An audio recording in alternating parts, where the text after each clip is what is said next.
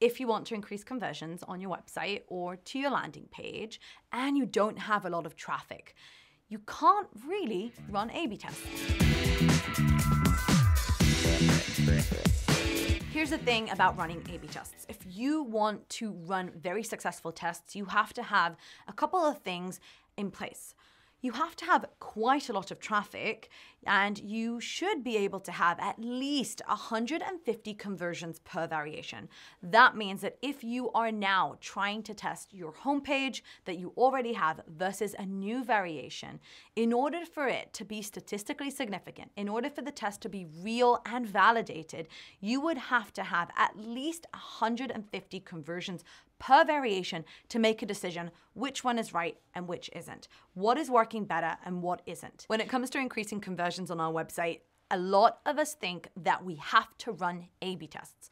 We have to be able to run very successful A/B tests, drive a lot of traffic to the website and check one variation versus the other and get a statistical significance. Is it true? Yes, it would be wonderful if everyone in the world could run a statistically significant A/B test where you would send 50% of your traffic to the control, 50% to a new variant, and see in real time what's working and what isn't.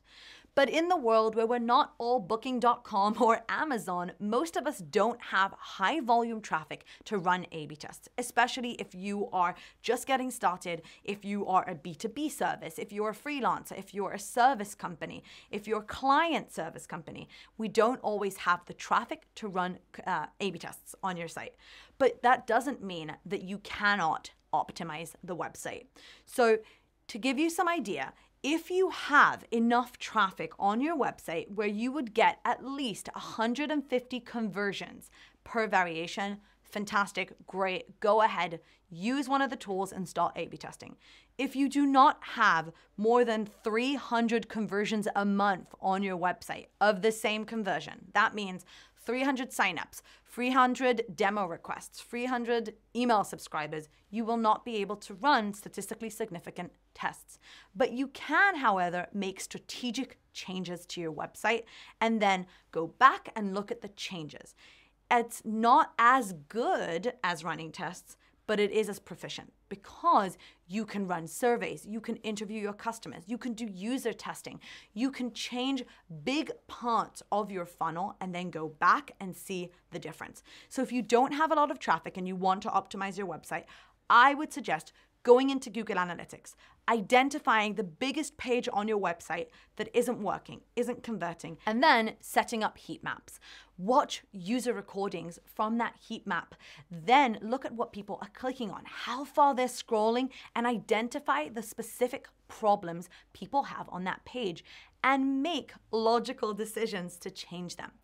Get 5 people to take a look at the page who could be your prospects or customers and ask them what's working, what's not working on the page. Ask them to perform tasks on your website to see how people actually use your website and what isn't working, and then make the changes. Try and make bigger changes if you don't have a lot of traffic, because then you can actually measure, go back into Google Analytics and see what the big difference that you made, what impact it had on your revenue. And then once you've made this big strategic change, you can go into Google Analytics and see the difference, the impact that it has had on your website. My name is Talia Wolf and I'm a conversion optimization specialist. I help companies all over the world like Teamwork, Mercedes, Thinkific, Fiverr, and many others optimize their funnels and 10 times their conversions, revenue, and sales.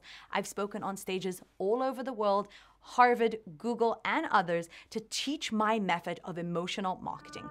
If you want to learn how to do it yourself, join me, subscribe to this channel, and I would be happy to help you and teach you all of my secrets. If you have any more questions about running A/B tests, if you can do it, if you can't, or how to optimize your website if you have low traffic, leave them in the comments below and I will answer gladly. Thank you very much, and I will see you in the next video.